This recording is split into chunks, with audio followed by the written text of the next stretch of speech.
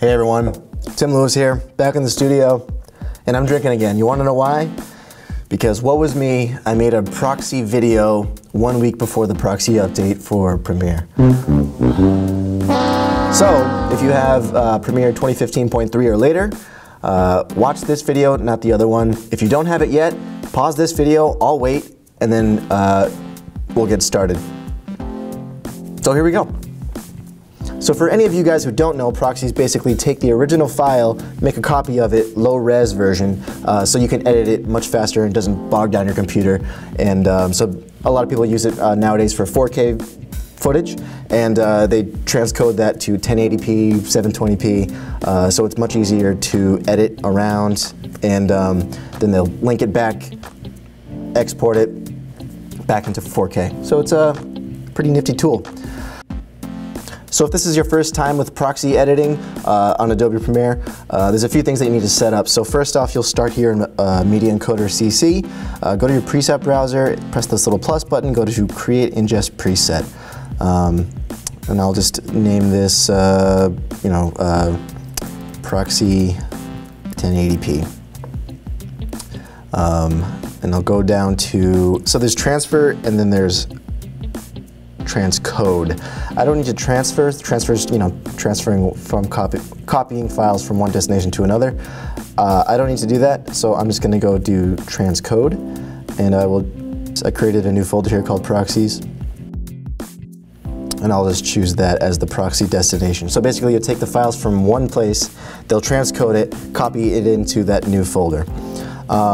A good format to use for editing, DNxHR is very good.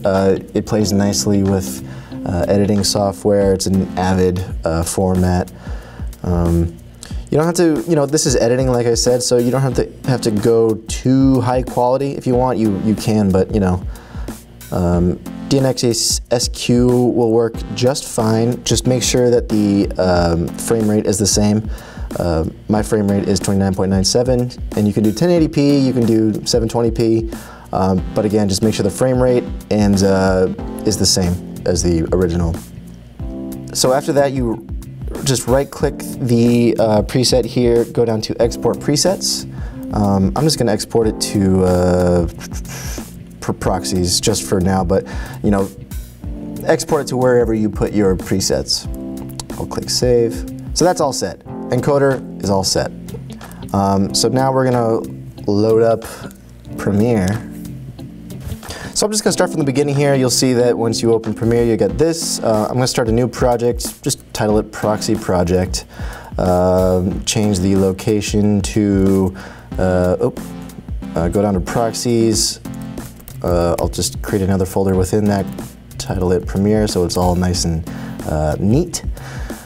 Then you'll see that there's a new tab here called Ingest Settings, and that is where proxying comes into play. First off, you'll check that to turn everything on. You'll go down to Create Proxies, and then Add Ingest Preset. And this is where your preset that you created earlier comes into play. I saved it right here, so I'll highlight that, open it, and now you can see it's right there, Proxy 1080p. You can set the proxy destination to same as project. I'm going to choose a different location just to keep it neater. I'll go down to desktop proxies, and I'll just title it Proxy Destination, and I'll choose that, all set, and then you hit OK. So now you guys are probably familiar with this area. First off, I'm going to go to File, Project Settings, Ingest Settings. Make sure this is all set and ready to go. That looks like it's good. So another thing that came with the new update is this new proxy status column here. If you don't have it, just right-click anywhere here or click up here, the hamburger up here, and go down to Metadata Display, and then drop down on the top one, Premiere Pro Project Metadata, scroll all the way down, and then Proxy will be right here. Make sure that's checked, hit OK. If you don't see it, it's probably all the way on the very end, so you're gonna have to scroll to the right. I just dragged it over to the very beginning for this project so you can kind of see how this works. So here's my media browser right here. This is all some GoPro footage I've used in previous projects before. So just for instance here, I'm gonna choose this, let's choose this one. This is 4K footage. Before you do anything, make sure ingest is checked. So make sure that's highlighted, right click, import.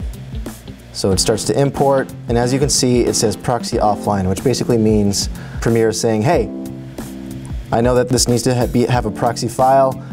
We are in the middle of transcoding it for you, but right now it's offline and you're working with the 4K footage still.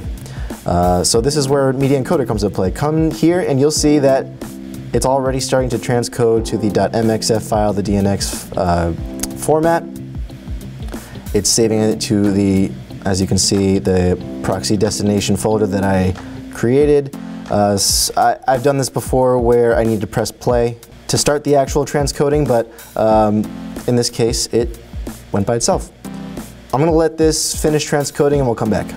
And we're back. Okay, so as you can see here, under Media Encoder, the output file is done.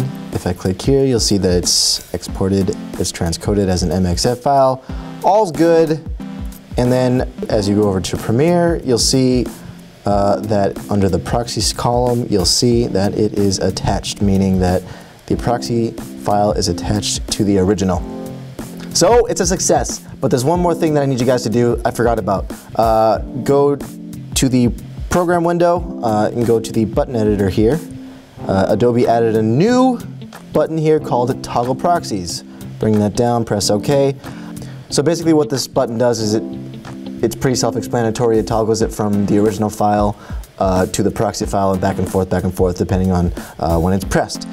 So with this button now there, I'm going to click and drag this to the timeline area to create a new timeline. This is Ben. Say hello, Ben. And just so you guys can see, if you go to sequence settings, you'll see that it's still in 4K resolution. It still plays. I just pressed, there's a little bit of lagginess.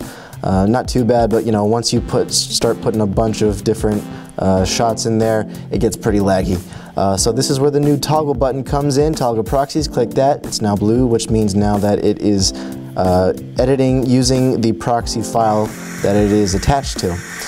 It's much faster, it's much more responsive on Premiere, and as you can see, if you go to sequence settings, it's still in 4K, but it's just playing using the DNX codec format that we transcoded it to. And that's all there is to it. Much more streamlined version. Final Cut Pro has a setting like this to create proxies, and finally Adobe has it too to match with Final Cut Pro. If you guys have any questions, comment down below. Smash that like button. I'm going for 100 likes. Let's see if we can do it. Make sure you subscribe. I got a weekly cadence of videos, so make sure you subscribe to get your weekly dose of video-related videos. If you want me to cover anything else, comment down below again with anything that you would want me to cover, and I'll see you next time. Take care.